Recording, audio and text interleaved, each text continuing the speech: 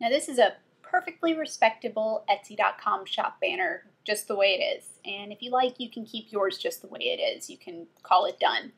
But I want my background to sort of be faded so that the text stands out a little bit more. And I want the photo to look like it's sort of fading into the Etsy.com website background, which is white.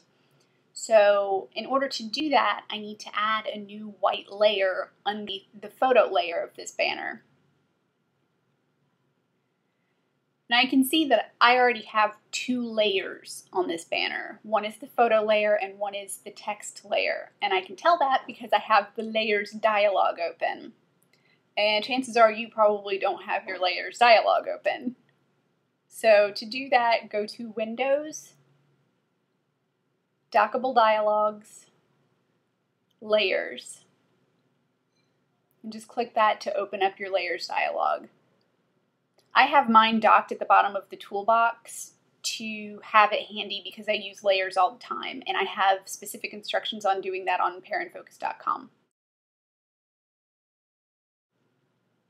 So to add a new layer, go to the bottom of the Layers dialog and click the button that looks like a white page. The Create New Layers window will pop up. You can name it anything you like. I chose white layer for mine. Then under Layer Fill Type, choose white and click OK.